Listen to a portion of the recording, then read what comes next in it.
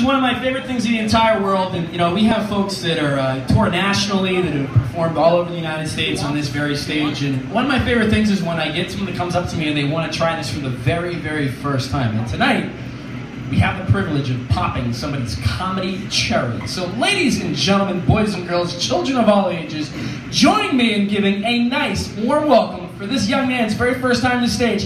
Give it up for Jon Gonzalez!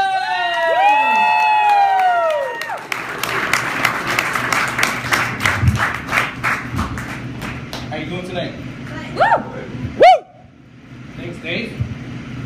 Like you said, it's my very first time in comedy, so I'm not nervous. Because usually when I get nervous, I gotta take a shit. I'm not nervous right now, that's not the case. And it's always been happening to me my whole life. It happens at the worst time too. Court dates, first dates, sex. Sex is the worst. You know how awkward it is that you gotta stop during sex and you gotta tell her that you gotta take a shit because you're nervous, you don't wanna fuck up? Before you even finish the sentence, she's already leaving the door. She calls her friends like, this is some bullshit. You got me set up with some fucking has-been. You can't even fucking have sex right and nothing. What kind of shit is this? Until one night, I had a date, and the lady told me right on the spot, hey, I get nervous when I take a shit. Now I'm gonna get married to her. It's crazy. It's late, right? But yeah, I hate stupid shit. Sometimes like stupid or unnecessary shit is dumb. Like my girl sometimes, when I text her, you know, I'm at work, I say I love you. She goes, prove it. How the fuck am I gonna prove it through a text message? You want me to send a text message hugging myself or something? Like, what the fuck kind of shit is that? So I tried it, but I couldn't cross my arms, so it was so big, so I cursed her out for telling me to prove it. It's fucking stupid. Anyhow, went through a lot, man. My mom, she's crazy. My family's originally from Philadelphia. Half my childhood, I was raised over there, half over here. But she was born and raised over there, so she lives by the street code. And she raised our family like that. It's 3 brothers, it's crazy. But the problem is, you don't know what to do. Because, I mean, one day my brother came home late, and me being the youngest, I told my mom, so she said, okay.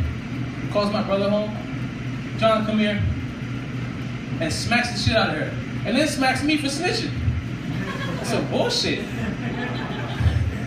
Man, one day, I don't know what's wrong with her. I have the craziest family. One day, she comes in, she told us to clean the room. Said, John, Johnny, and Tony, clean the room. I said, okay. Well, us being lazy, we half-assed the shit. So we put the dirt in the side, put the dirty clothes in the closet, the shoes in the fucking bed, under the bed, and she decides to fucking be a detective and starts inspecting. When she opens the door, she kicked that shit like she got a warrant. Bang! And we're like, oh shit, it's about to be a rap now.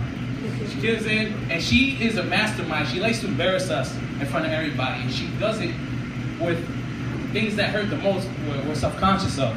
Like my cousin Tony, my brother Tony, he had the pencil, he can't write or read, so she taped a pencil on his forehead. My older brother Johnny has a one nub, he was born like that, so she takes a dustpan and tapes that shit right in his nub.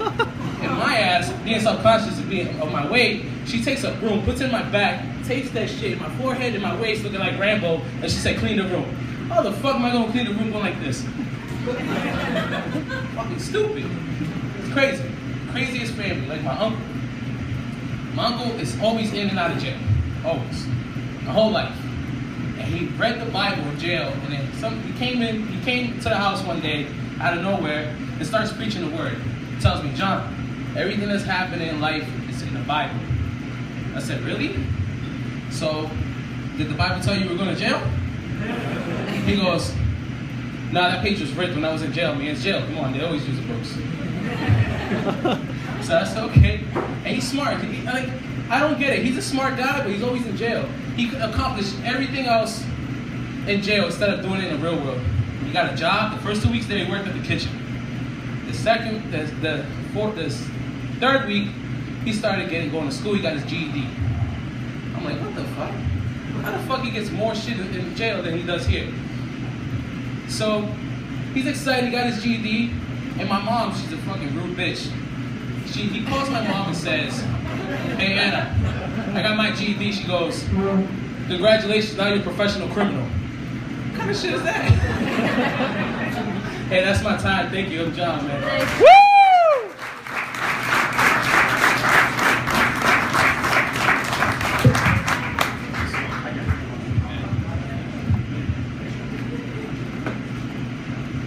you for his first time. Jon Gonzalez from the time, ladies and gentlemen. If you are interested in trying this, come talk to me after the show, and I will explain how you can get on the fast track to alcoholism real quick.